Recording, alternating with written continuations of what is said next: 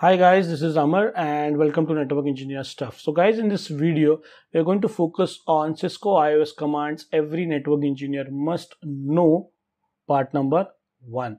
So in this video, we are going to focus on few of those Cisco commands which I think are very useful and they're very tricky. And according to me, that every network engineer whoever are the subscribers of Network Engineer Stuff should know this command. So the very first command is show archive config differences. So let's go and execute this command. So this command is show archive config differences.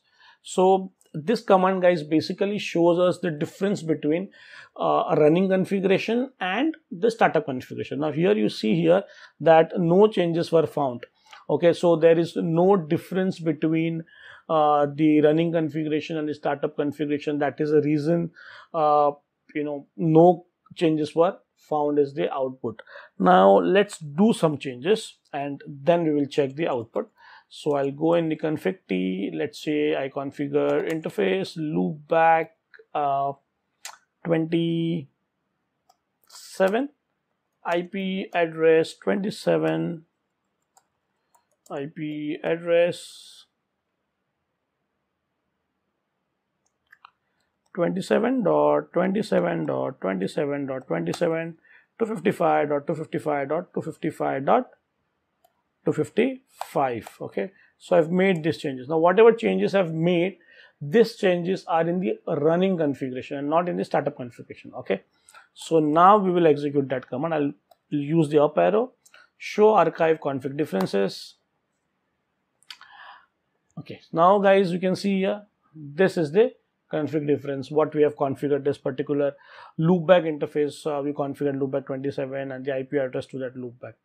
So this basically, this command is useful whenever you have to find out that whether my startup configuration and running configuration have some differences or not, whether they are same or not. Okay, so if I find I've made some configuration and it is in the running configuration but not saved in the startup configuration, I'll use this command, simple command WR, which will basically copy the running configuration to the startup configuration. Now at this point, the startup configuration, running configuration, both are same.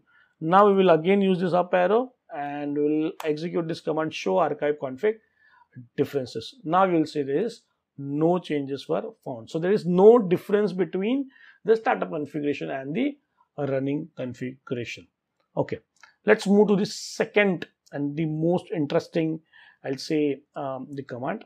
So this is IP access list resequence. So guys, many times what happens that you might have seen if you have worked in any of the real and world environment, you've seen there's some access list. Now this command is, guys, related to access list. So I'll just show you, show IP access list, enter. Okay, so guys, here you can see here that we have an access list named tech stuff. Now in this access list there are multiple entries. The number here, okay, is basically the sequence number of that entry. So the very first entry have a sequence number of 5.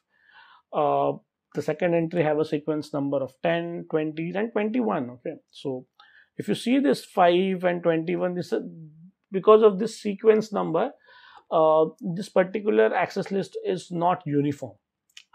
Okay, so if you want to make this access list uniform access list, we can do this by using this command. I'll go into global configuration mode. The command will be IP access list resequence. Okay, the name of the access list, tech stuff.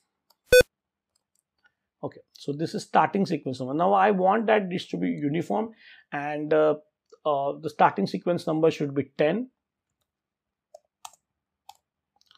Then step to increment the sequence number. Then the sequence number, like I want the first sequence number to be 10, then the second sequence number I want to be 20, the third to be 30. So the interval between the increment between the sequence number I want to be 10. So again I'll type 10.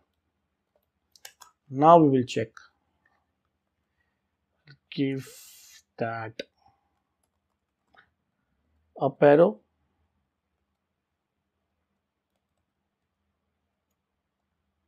Show IP access list. Okay. Now you can see, guys, the first entry have the sequence number of 10, then 20, 30, 40, 50, 60, and so on.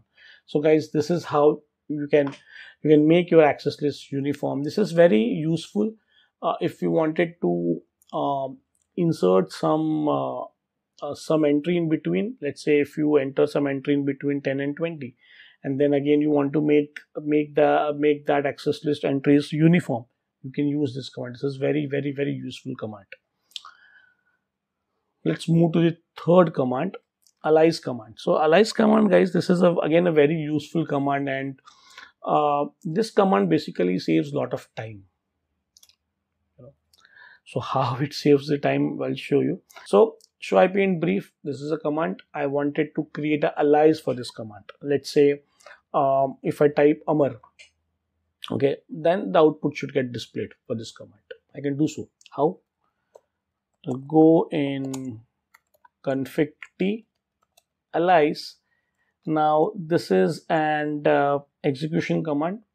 So execution followed by the alias keyword. So the alias keyword I want is Amar, and the actual line is show IP int brief. Okay, so now if I give the command Amar, you'll find the output of show IP int brief. So guys, this is a very useful command, I'll say, and I've seen that people who are at L3 people or L2 people, senior L2 people, they use these commands a lot whenever they are they create such kind of alias, because this command is very useful when you have to check some pre-checks or post-checks, and you have limited amount of time and you wanted to save some time. So you can use this command a lot. Okay, let's move to the fourth command. This is show processes CPU sorted pipe exclude 0.0.0.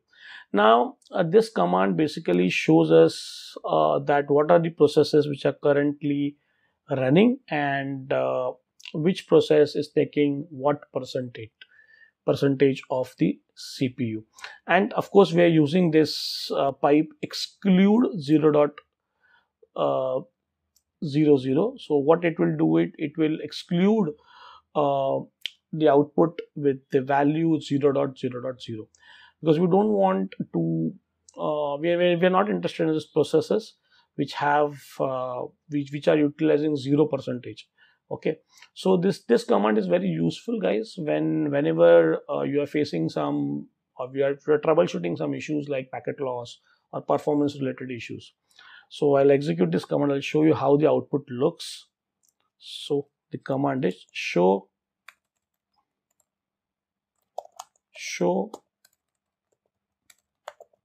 processes CPU sorted pipe exclude 0.00. Okay, so these are the processes, okay, which are currently utilizing some percentage. These are the process IDs, the runtime, and the other details. And this is the utilization in last 5 seconds, 1 minute, and 5 minutes, and these are the name of the processes. So guys, this is very useful command, as I told, whenever you are troubleshooting or debugging something, or where you want to solve performance related issues, mostly performance related issues where you see packet drops, such kind of stuff. Or this is the command which is also used as a part of pre-checkups before starting the activity, or post, whenever you load a new device, that time also this command is been used. Now let's move to the fifth command, maybe the last command in this video, in this part 1. It is write network. So write network command is used to take backup of running configuration of the device on the TFTP server. Now in most of companies, guys, we do have TFTP servers, and we do take regular backups of our devices on those TFTP servers. So this command, write network, this command will help us to take that backup of the running configuration on the TFTP server. So currently I don't have any TFTP server, but still I'll show you how the command works. Write network, enter. Now it is telling us address or name of the remote host. So this is basically the address or the IP address, you can say, of the TFTP server. So let's say I have a TFTP server 100.100.100.100, which I don't have actually now. So again, now after enter, it is asking for destination file name. So the default file name is r1 config, so that's fine. Now it is asking for a confirmation. If I press confirm, it will start taking the backup of running configuration backup onto the TFTP server 100.100.100.100. So guys, these are the few commands, 5 commands. I have a lot of commands, different commands, and of course I'll come up with different parts in this particular videos, because I think that the motivation basically, guys, of making such video is to make network engineers aware of such cool commands, which are very useful whenever they are performing their day-to-day activities. So guys, I'll stop here in this video. I'll come up with part number 2, which is going to be more interesting than this. So stay connected. I'll catch up in the next video. Till then, bye, thanks, and have a nice day. Thank you.